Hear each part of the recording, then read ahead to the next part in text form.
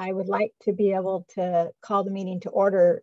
Janice, does it look, well, we'll just go ahead and start and then we'll do roll call and pledge.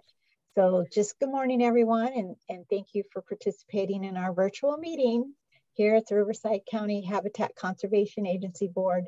Just remember to silence all of your little devices before we begin.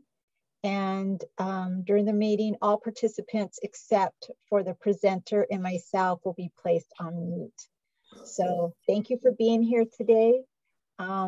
At this time, I'd like to ask Tom Riches of the City of Corona if he would be willing to lead us in our Pledge of Allegiance. So you could take yourself off of mute. All right, thank you. If everyone will please stand and put your arm over your heart and look at the flag on the screen, and I will start us off.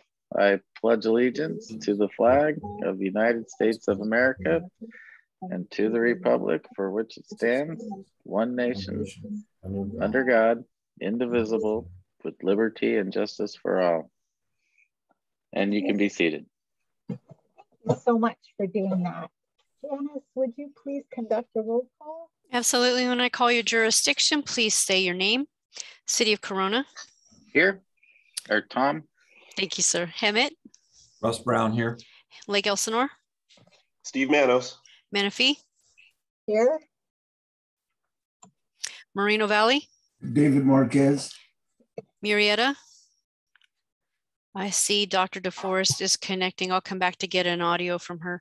Paris.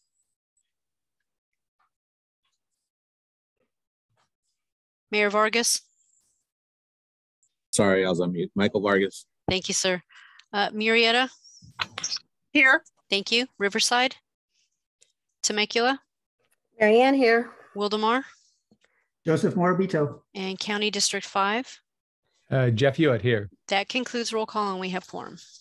Okay, thank you so much, Janice.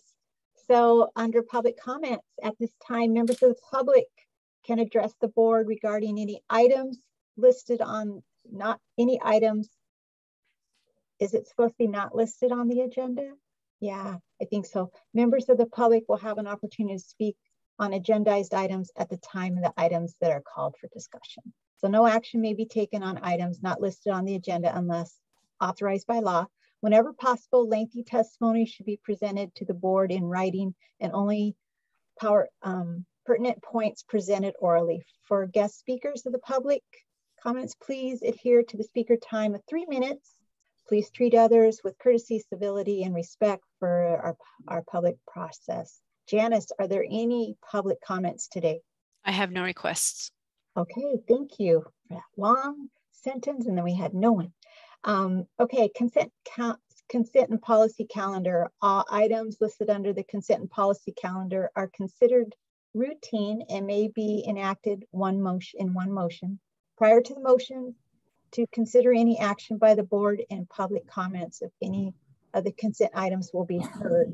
Does anyone wish to pull any consent item for discussion? I see no requests. Okay, I do have one request, and that is to pull item D, the financial report through September 30th, 2021. Can I get a motion on this and a second to approve the consent policy calendar without that item? District 5. Moreno Valley. Yeah. You got first, second, and third there. So yeah, I have District 5 as motion and Moreno Valley as second. Yes. yeah, and that's to approve all but D. Correct. Right. City of Corona. Aye. Hemet. Yes. Lake Elsinore. Yes. Menifee. yes. Moreno Valley. Yes. Murrieta. Yes. Paris. Yes. Riverside. Temecula. Aye. Wildemar. Yes. District 5. Yes. Okay, those items pass unanimously. Thank you. So can I can you pull up the financial report? We don't have that in the actual PowerPoint. Rian, are you able to pull that up in the agenda and share your screen? So unless you just want, unless I would like, I can't get it either because I got two screens going here. I did just notice, and maybe you can just answer, I noticed that a lot of the proposed amounts are much larger than they were for last year. For instance, the audit services professionals was $20,000 for this year. Maybe we didn't have to do an audit last year. Subscriptions and publications went from $5, and I wasn't sure if that was $5, but it went to $500. Postage was up to $1,500. Printing $5,000. Miscellaneous office equipment was $500 where there wasn't before. Communication cell phone went up to $10,000, and special program expenses was $20,000. Those are just a few of the things that I saw that I wrote down. And I just was wondering if there might be a reason for it. Am I reading it right? Not sure. There we go. If I could maybe jump in. Good afternoon, or yeah, good morning, everybody. Andrew Ruiz, CFO at WRCOG. So actually, Lisa, what you're looking at is the actual column. You'll note at the very top of the report are the actual expenses that were incurred. And then in the middle column is actually the budget. And then the column to the very right is the variance. Right. So I'm looking from, okay, so if you go to the top, looking from last year, the actual expense, and then budget amount for this year, are the budget amounts much larger than they were for the year before? So these are the actual amounts expensed in the current fiscal year, not from the prior fiscal year. So from the first quarter of fiscal year 21-22, these are the actual expenses. And then where it says budget, that's okay. the All ending right. budget. I was reading it wrong. I was reading it like those were the expenses for the end of the fiscal year and then these. So I apologize. I'm glad you explained that. That was my question. So I will move then that we approve item D on a consent. Second, Paris. Okay. Roll call, Janice. Thank you. City of Corona, Aye. Hemet, Yes. Lake Elsinore, Yes. Menifee, Yes. Moreno Valley, Yes. Murrieta, Yes. Paris, Yes. Riverside, Temecula, Aye. Wildemar, Yes. and County. Yes. Thank you. And that passes unanimously. Okay, thank you. Okay, we'll go to item 6, reports and discussions. So item 6 is an update from Brian Schirmo on staff efforts and meetings to discuss opportunities regarding species recovery efforts for the Stevens kangaroo rat. After the presentation, we'll take any comments. Thank you, Madam Chair Sobek. Item 6A before you today is really just a quick update on what we've achieved so far towards recovery. As the board recalls, we were expecting to have the final downlisting rule published in the Federal Register at the end of September. Unfortunately, there was delays on the Fish and Wildlife Services end that have pretty much pushed it out till the end of November. We expect it within the next week. We're in regular communication with U.S. Fish and Wildlife Service. They anticipate that it's still on schedule, but we're still kind of at their mercy. And so we're looking forward to it being downlisted. It appears to be on schedule to be published by the end of November, but we're still waiting for it. In the meantime, they have clarified some of the actions that will be attached to that under the 4D rule. So when you downlist a species from endangered to threatened, they can make certain exceptions that won't have to go through the normal bureaucratic authorization of the U.S. Fish and Wildlife Service. They are automatically kind of approved. These actions could result in take of a listed species, so we could either harm them directly or indirectly. But these actions now will help speed up recovery moving forward once approved. And you'll see those items down below. So research such as genetics and translocation. If you recall in the past, RCHCA has funded a lot of genetics research and a lot of big translocation research with San Diego Zoo's Global Alliance conservation efforts down there. If we would have to move those in the future as an endangered species without this 4D rule, we would have to do a lot of approval process going through U.S. Fish and Wildlife Service. That may take years. Under the 4D rule, we can now move them quite a bit more easily.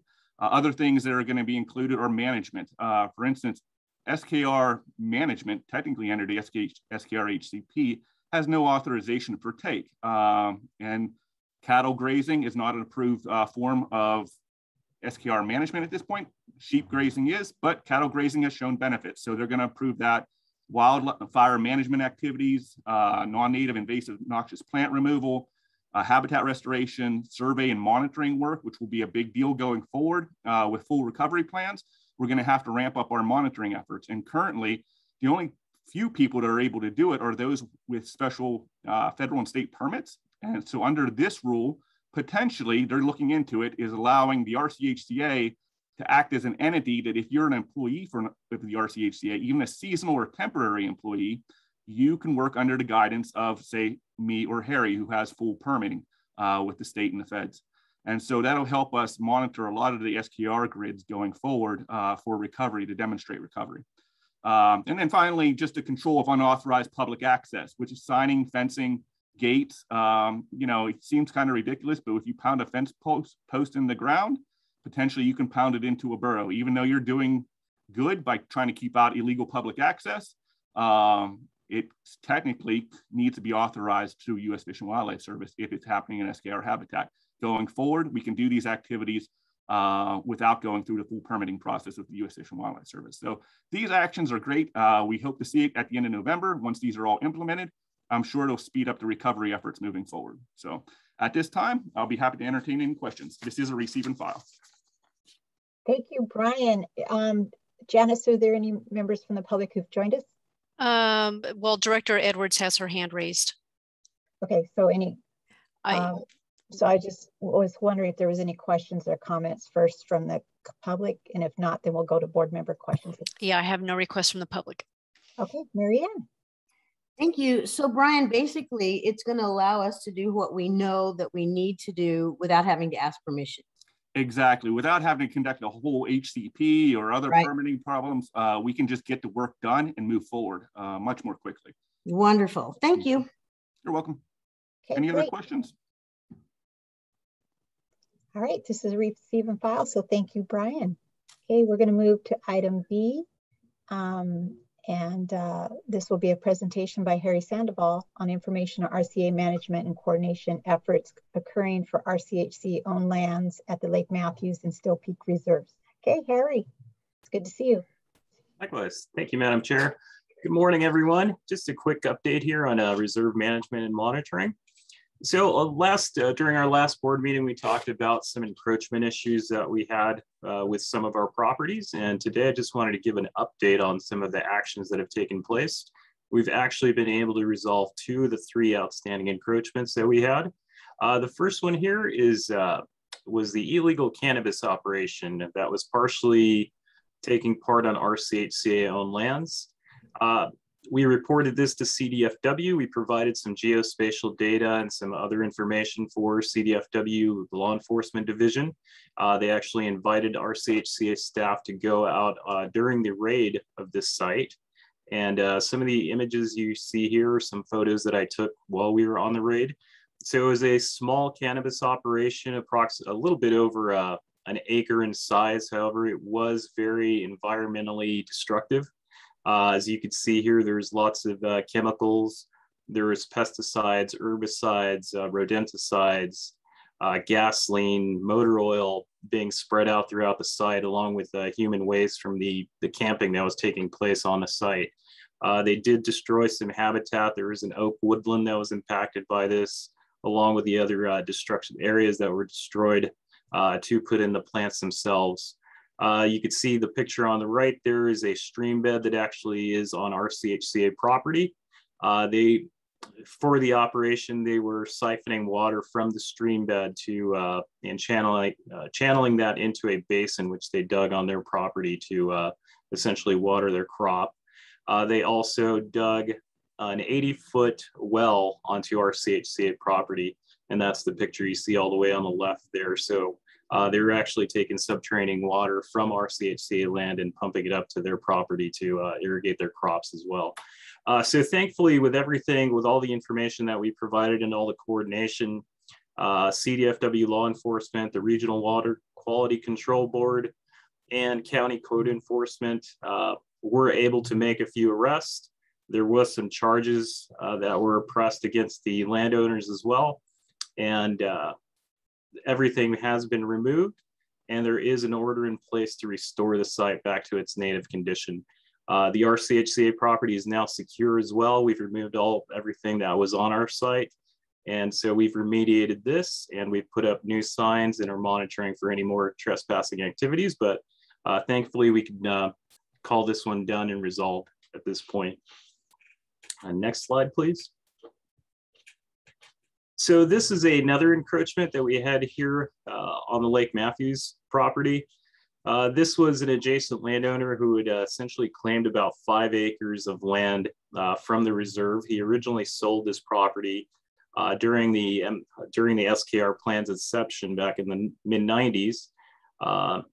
Over time, he'd gradually gone back onto this property, graded out a pad for a home site essentially, and used it as a kind of an orchard. He had a couple fruit trees and things on there.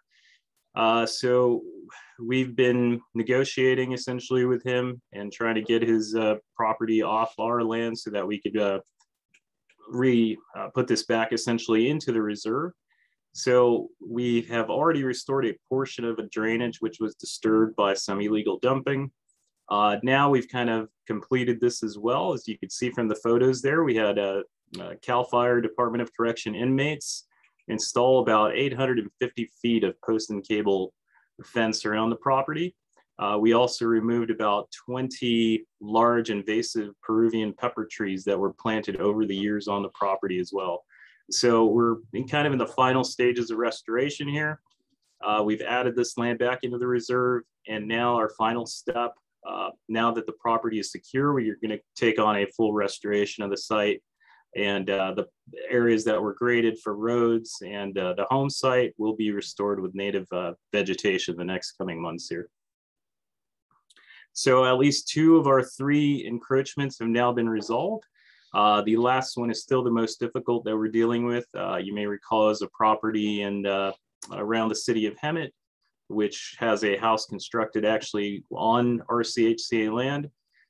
We're still working on an encroachment policy, and we hope to bring that to you in the near future so we could resolve that final issue that we have.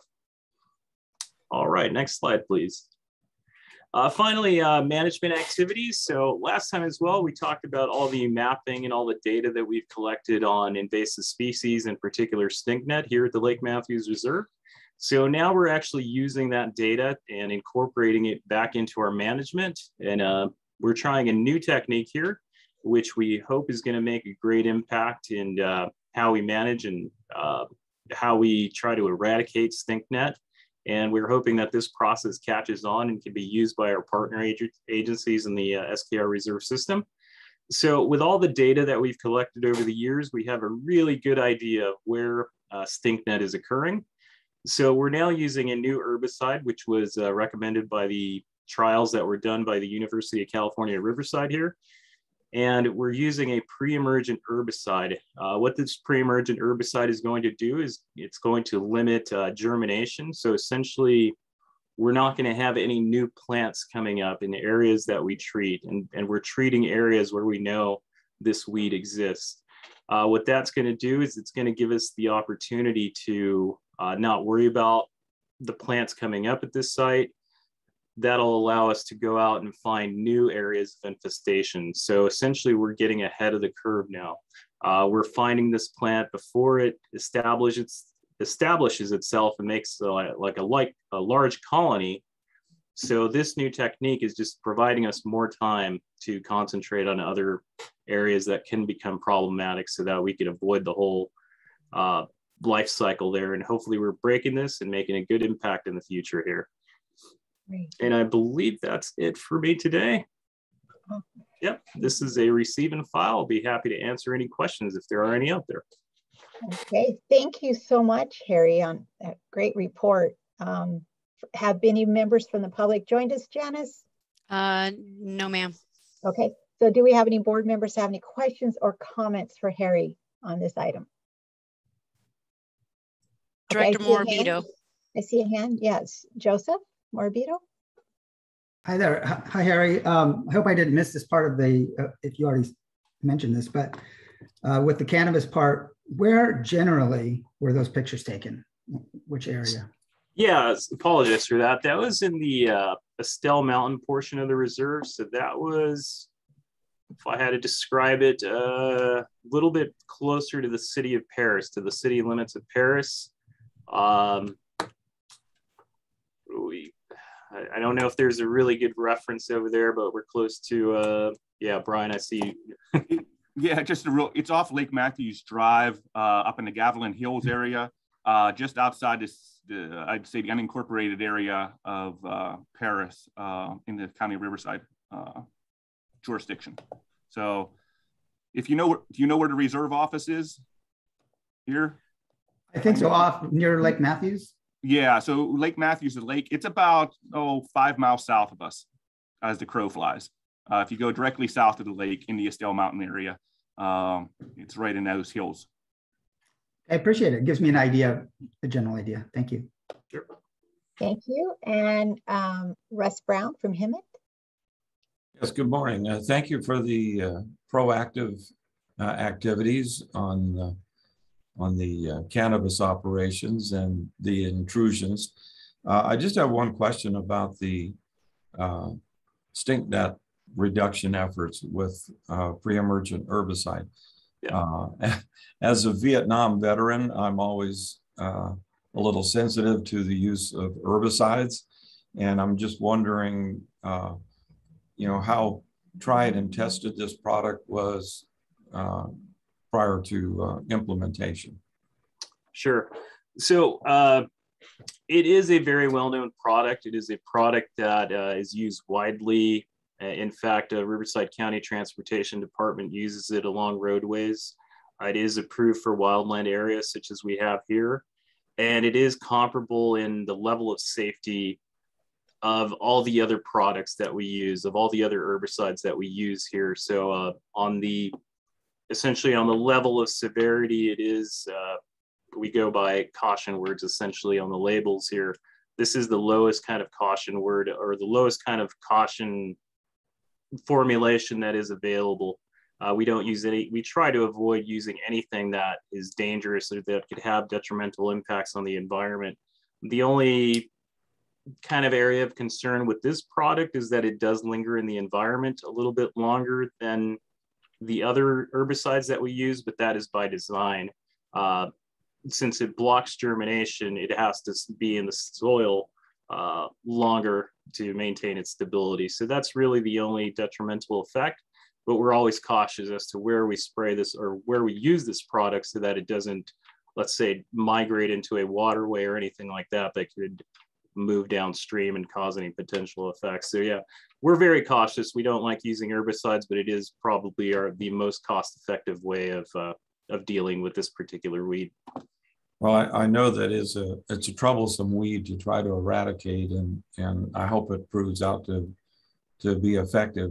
I just want to make sure that we're doing everything we can to monitor any percolation into the groundwater table too. Absolutely, and because we work next to a reservoir here, we even have a higher level of responsibility to make sure that we spray responsibly. We only, I know Brian and myself are qualified applicators. We have certificates with the state of California. So we're very cautious about what we do around the water supply around here as well. Right. And we hope that this new process that we have is going to actually in the future limit the total amount of herbicides that we use. A lot of this stems from being able to map it so efficiently. We know exactly where it is, so we're not going out and using tons of this. It's very focused applications that we're doing. Thank you very much. Sure. Thank you, Mr. Brown. Harry, I have a couple questions on the cannabis. Is there an opportunity for reimbursement to the MSHCP from that property owner on anything that you will have to do that is financially involved? I don't believe so, and thankfully the impacts to our property were mostly related to the well and some minor chemical spillage. I don't believe that there is going to be anything that we can do about the waterway. And even CDFW law enforcement division was kind of, they're iffy on if the enforcement action is actually going to stick to the issues related to the waterway. We could look into it further to see if there is anything. But as far as we know, most of the operation took place on private property, and kind of the RCHCA property was used mostly as a conduit essentially for the operation. But we could follow up with CDFW and see if there's anything that we could do. Yeah, you just had mentioned the oil, or was that oil on the, I don't know if there was cleanup that would be involved or anything. So just right, they would be held responsible. So thankfully, most of it was on private property. Okay. Oil on our property was mostly related to equipment that they were using to pump water onto their property. Okay. All right. Thank you. And then the second question, again, on that herbicide, you mentioned that Riverside Transportation uses the same product. UCR has researched it, Are you working, are other agencies as well being informed of this? Like, for instance, in the city of Menifee, I noticed we have an Edison easement, and you know how that those seeds are tracked as they go from one area of the county to another. And we have a whole area that is just so much stinkweed. And so is this information being shared? So it's just not being shared in a silo type of thing, that we're trying to eradicate this countywide? Sure. At this point, I know it's in fact, I know the study that UCR did, that the RCHCA funded, has been widely disseminated. I don't know if local governments were privy to that information or were at the locations where this information was distributed. As for us, the RCHCA, we make sure that we present these studies and what's going on, essentially what we're doing during the RMCC meetings, the Reserve Managers Coordinating Committee. So we know that everyone in the interested parties essentially in the SKR reserve system is well aware of that. I don't know if any other agencies are using it to the degree that we are, or how we're using it. I know the BLM is, or is planning to as well, but I'm not sure to what level. And Barry, I just wanted to add, for everyone's benefit, Brian did come out. This is Chris Gray from WRCOG. Brian did come out and did a comprehensive presentation on StankNet to WRCOG's public works directors, because they, as many of you know, it's the public works directors that are overseeing road maintenance and facility maintenance. So we have made an effort to share this information throughout WRCOG as well. And in addition to that, we let all the Public Works Department folks who attended that meeting know that we have a website up with different plant stages and life cycles and what treatment to use at that appropriate time, so they can do some scheduling. And if they wanted to, they could purchase this product. This product does have a caveat though, and it might not be appropriate for all Public Works Departments. It is rather expensive. You're talking about about $3,000 for 2.5 gallons. That makes a lot of solution. I mean, you mix it in a big water tank and it makes a lot of solution. The other caveat that we have to do when we spray it is it has to have a 1/4 inch of rain or water put on it within a very limited amount of time. And so you have to basically put it on there before a rain event. And so sometimes it's tricky to do.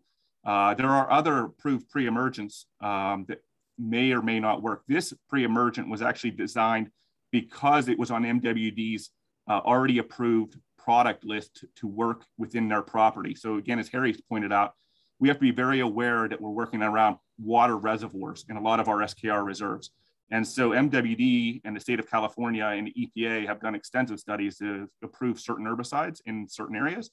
And so what I'm getting at is we let this information known to a lot of the public works folks, and we let them know basically how to treat it. But they're probably in a better position to know which herbicides to use in their various jurisdictions. This one's particularly effective, but it does have some limitations as far as expense and having to put it down before rain. So. Okay. That's good information. I have one more question, but I'm going to let Marianne from Temecula ask her question. In my official role as Mary Poppins, I would just like to note that this is one area where we are gaining more local control, and probably the only area where we're gaining more local control. So thank you, RCHCA. Okay, thank you. So I'm just wondering, is this information trying to eradicate this in the county? Is important enough where it would be good for us as board members to be able to share this with our own public works departments? Absolutely. Could we receive maybe a memo to pass on to them? I was just going to say that UCR put a very nice comprehensive brochure together for us. We can certainly mail that out after the board meeting to each of you to share with your public works departments. In addition, we will we let a lot of the utilities know, but we can send it specifically to SoCal Gas and Southern California Edison, you know, to remind them that it is a problem on utility right-of-ways and it spreads through our open space areas. So we will certainly do that and we'll send it out after the meeting. Okay, great. Thank you. Any other comments? All right, good discussion. So thank you. We're going to move forward to item C, and this is going to be presented by Brian Shermill on update on the various tasks associated with the RCHC contracted land management activities. Thank you, Madam Chair. Just a quick update. The most important thing under our contracts, we have various contracts out there for small amounts to large amounts. The big one that we've worked on so far since the last board meeting has been if you recall, the board approved a 5-year contract with the Conservation Biology Institute for 5 years of implementing the SKR range-wide management and monitoring plan. We worked on basically assembling the technical and implementation teams since that board meeting. And so the big question now, and I don't want to put everybody to sleep with a lot of technical mumbo jumbo, but we really have to define where the population units are within the overall SKR world. And so we have to combine the genetics with some habitat suitability models and kind of really flesh out the details. And once we have that, then we can start adding how many grids we have to monitor it to tell, you know, its trend over time. Is the population going up or is it going down? And so that's some very technical stuff. And so we have Wayne Spencer of CBI, who's very good at stats and modeling. We also brought in a guy, some of you may have been around long enough to remember, Doug Deutschman. A guy by the name of Dr. Diffendorfer, did a lot of the early SKR research and came up with some statistical models 20, 25 years ago. Marianne remembers. You remember? Yes. He's been around for a while. Yeah. So he's a great guy. He understands stuff and he's a real practical guy. So it's going to be important because we can come up with the greatest statistical model on the planet, but if we don't have enough labor and money to implement it, it does us no good. So the tricky part is going to find that balance, and that's what we're pushing. We need to find it statistically defensible so we can avoid all the frivolous type lawsuits and stuff that says we didn't do our good job of, you know, monitoring these things. But at the same time, it has to be practical. And I think we assembled a really good team. We met on November 15th, just a few days ago, and I'm really encouraged. Everybody's on the right page. We have the right people in the room. We have USGS in the room with Dr. Robert Fisher. We have Dr. Deutschman, as I said, Wayne Spencer, myself, a lot of technical folks that can make it practical, but also make it defensible. And I think we're going to hopefully have this all implemented and fleshed out by the start of the next monitoring season around April 2022. That's the goal, and to begin implementing this and looking forward to recovery actions. Again, the future meetings are really going to focus on those statistical models. And it's something that, you know, is really, really, really important if we're ever going to prove and demonstrate irrefutably that the SKR has recovered enough to warrant delisting and full recovery. So any questions, I'll be happy to entertain them. That's just kind of an overview in a nutshell. I didn't want to bore you with too many details, but I just want to assure you that it is moving along quite rapidly. And we should have some really good updates in the next few months and hopefully implementing this soon. So that's a receive and file, but again, any questions, I'll be happy to answer. Okay. Do we have anyone from the public that would like to make a comment? Okay. No, Madam Chair, we do not. Okay, and last call from the board. Okay, thank you so much, Brian. Okay, we're going to move to item D, the Steel Peak Public Access Plan Activities Update.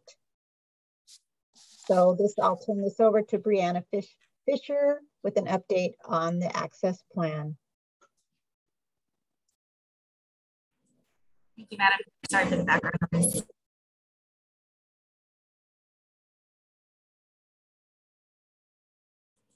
I just wanted to give a brief update on the Steel Peak Inaugural Trail Access Plan. So RCHCA has completed its CEQA evaluation of the trail with our CEQA consultant, Ruthville Lobos and Associates, and a mitigated neg deck was declared in October.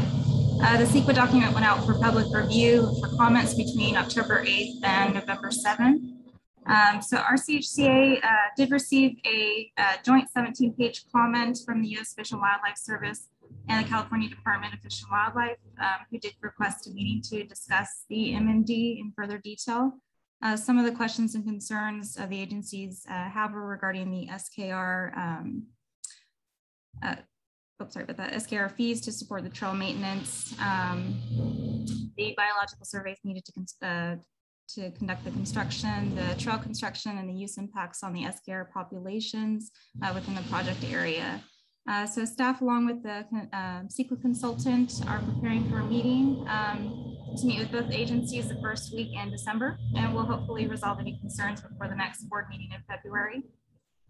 After RCHCA consults with the regulatory agencies and receives concurrence from them, the next steps will be to request the board to adopt the MND and then send out requests for proposals so that we can begin construction and design of the trail signage.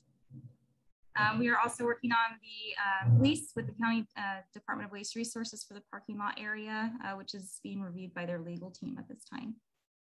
And that concludes my report. We are asking the board to approve the Steel Peak Final Trail Plan, which is included in the agenda packet. Okay, Rihanna, thank you. I don't know was somebody using a garbage disposal there? I thought somebody was asleep.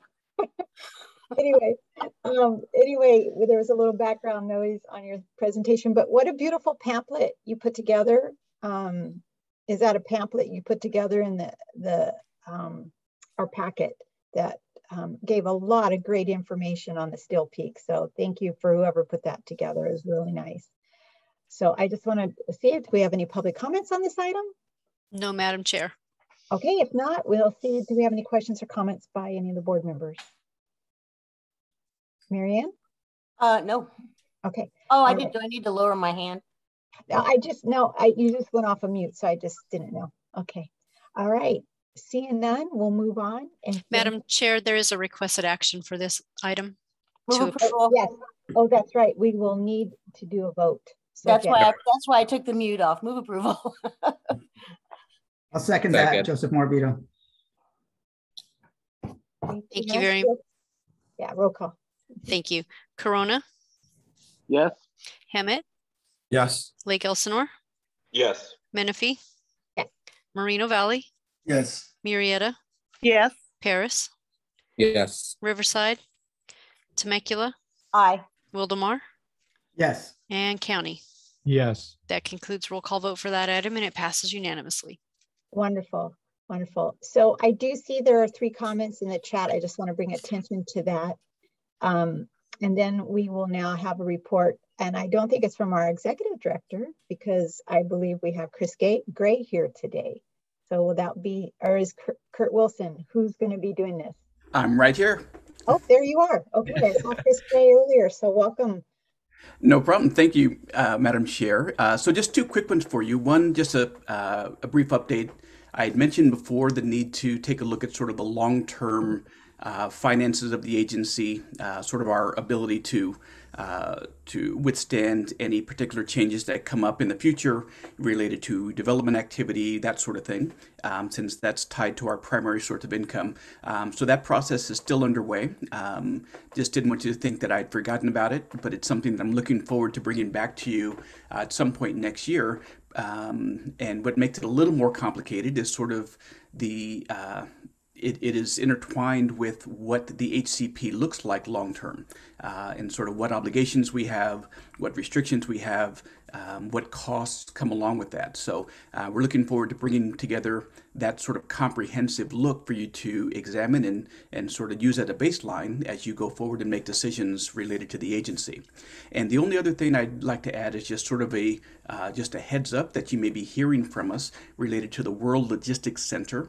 As some of you may be aware, they have reached a settlement among some other parties, but there may be some impacts to us as well.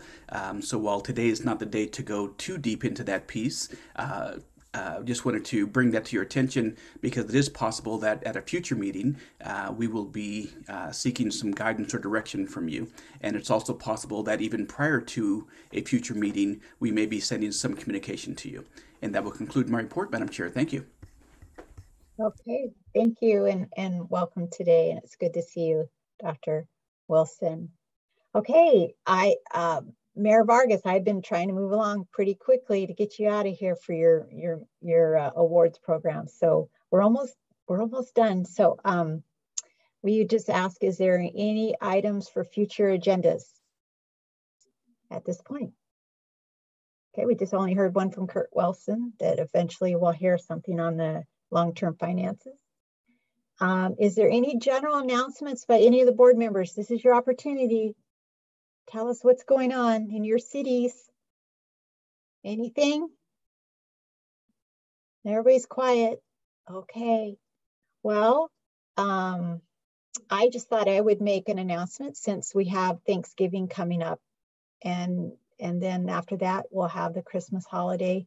Just, you know, I was just thinking about, like we all do in November, it's a time for gratitude. And I know we've all been through so many things and so many people through this last couple of years with the pandemic and the coronavirus. And one thing that I've learned during that time is to be grateful for the little things. And so that would just give you a little bit of just words of wisdom, is to have an attitude of gratitude, because I think people that have gratitude are happier people and more successful. So that's just a little announcement I just want to say. And then our next meeting will be Thursday, February 17th at 11:30. And until then, we're looking at that still being a Zoom meeting. And just wish you all a wonderful, wonderful month of November and December. Happy holidays. Happy Thanksgiving. Everyone. Okay, goodbye, everyone. Bye. Stay safe. You too.